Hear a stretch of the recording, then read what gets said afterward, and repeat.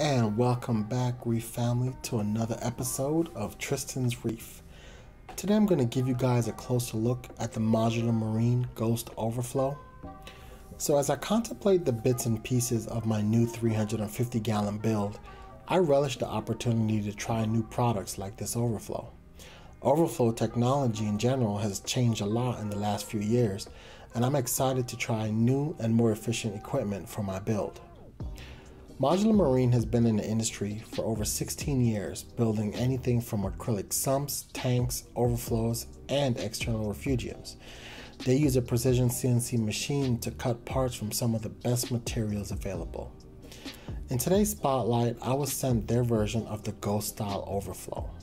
And there are a few points that make this overflow box unique amongst the overflows more commonly available today.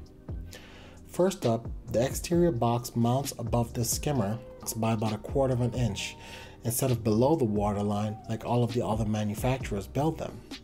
And this is to reduce the risk of flooding and overflowing the exterior box. The notched out area is made to fit over trim, and it also works for rimless tanks like in my application. So Modular Marine utilizes a ramped, silent overflow teeth that kind of serve to reduce the sound of water entering the box. The interior and exterior box also has a perimeter top brace countersunk, and this is to work with the included polycarbonate lids. The actual removal of the skimmer box is simple and it fits snug without any concerns of it falling off during use. My particular overflow box came with a single custom drain, but they usually come standard with the 3-drain bean animal setup. Overall, the build quality and heavy-duty materials utilized should last you pretty much a lifetime, and I wouldn't hesitate to use this type of overflow box for my new tank. Here's a better look at the interior of the box and the amount of space that you have inside to add your additional plumbing, as well as a better look at the ramp-style overflow teeth that are graded in such a way that water flows into the overflow box rather than get projectiled in the way other boxes are created. Installing the overflow box is actually pretty simple. It doesn't require any tools, and if you want to drill your own tank, a template is provided.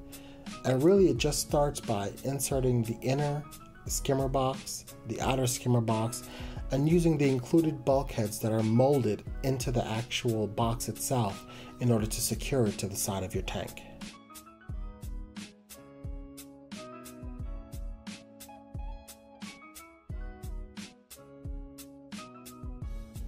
Once you have your overflow dry fit, go ahead and tighten down your bulkhead fittings to complete your installation. As for drain type, I chose to use flexible tubing and a simple dorsal drain, which on this size tank is actually very quiet. The frag tank doesn't have too much turnover, so the drain is quiet enough that I can run flexible tubing from the frag tank into my main display. Once you're done, go ahead and slide on your polycarbonate lids and you're ready to go.